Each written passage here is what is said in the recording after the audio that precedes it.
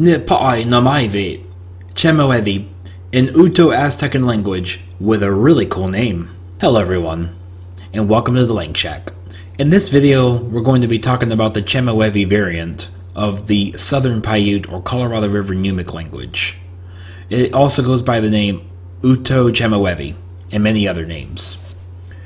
Today, the Chemehuevi language numbers probably a few hundred speakers. However, its ethnicity has 5,000 people, which means there is plenty of room for language expansion. I cannot find a word list of phrases such as good morning, good night, or how are you. So today we're just going to dive straight into the grammar features of this language. Nouns. There are basic nouns which can have suffixes attached to them and require nothing to be deleted when attaching suffixes to them. Pa, water. Tomo, winter. Naga, sheep. Kuna, fire. There are several kinds of suffixes known as absolutive suffixes. This works almost as an all-purpose noun suffix, although their original meaning independently is not completely known. This feature is found among Uto-Aztecan languages. This is similar to the t or li suffixes at the end of many nouns in Nahuatl.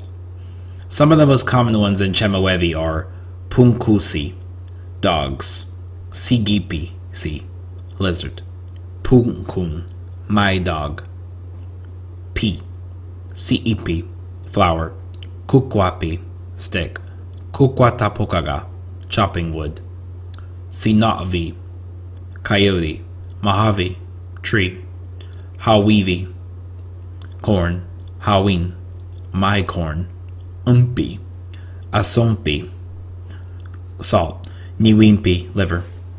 In many cases, nouns of new meanings can be added by simply removing the default absolutive suffix like C or V and attaching a new one at the end of the base form. Positions like at, in, from, etc. are added after the noun's end, making these post positions. Ohov, bone. Ohoviwa, with bones. Pukunsiwa, with dog, with a dog. Tusup, flower. Tusumpiwant, part of the flower. Tuvip, earth. Tuvipi on the earth or on the ground. Possessives can be attached to nouns. Punkunsi, dogs.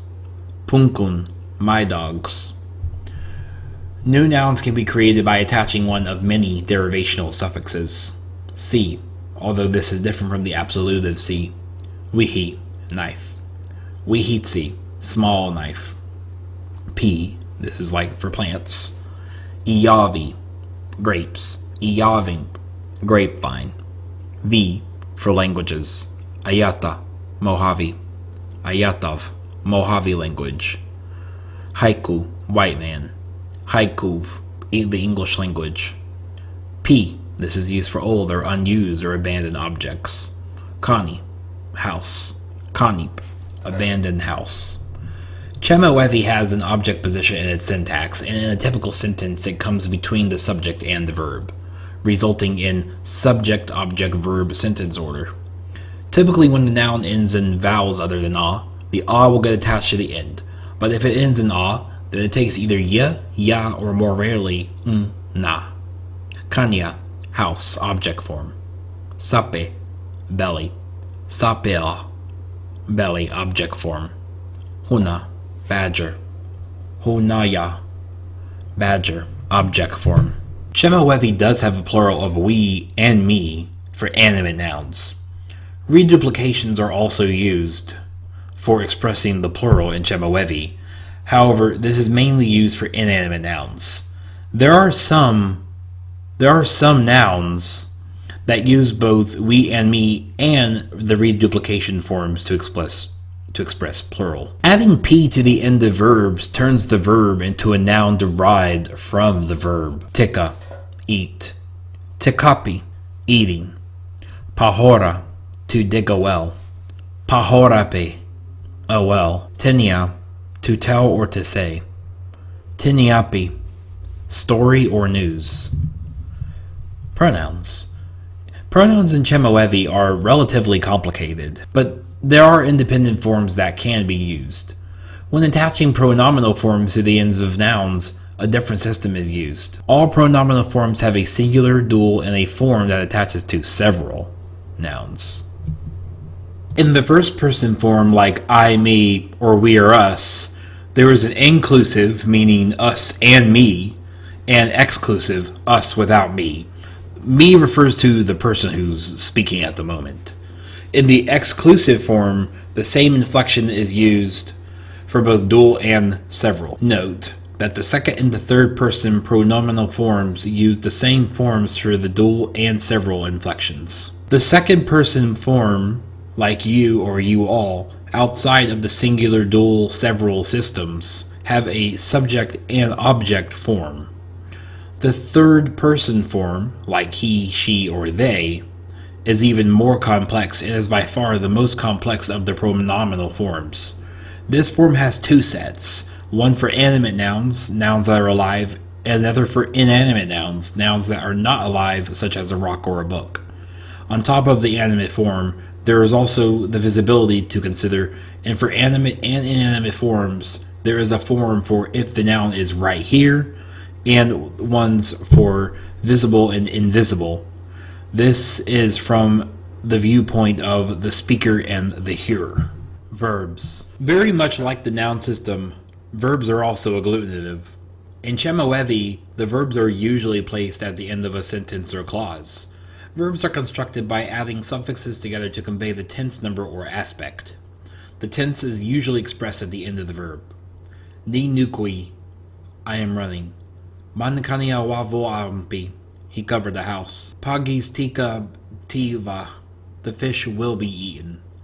Different verb modifiers will lie in different positions around the verb. For example, the causative form tu'i goes after the verb's base form but before the time.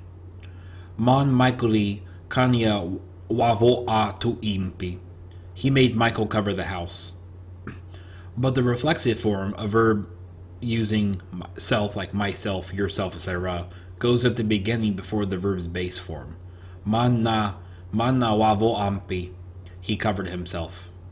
Nina nukui tu'im, I am making myself run.